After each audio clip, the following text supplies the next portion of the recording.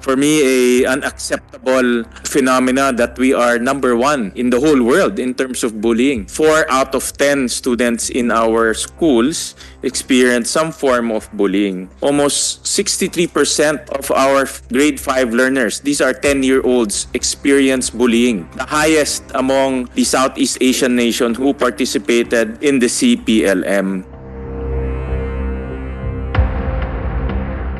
Bullying creates an environment of fear among our students. We can experience a lot of dropouts. Some students are not comfortable going to school and they don't concentrate. And hence, we see a lot of low scores of different large-scale examination. We're here to improve learner outcomes. We're here to improve our education system. And one of the things that we need to address to improve our education system is the issue of bullying in our schools.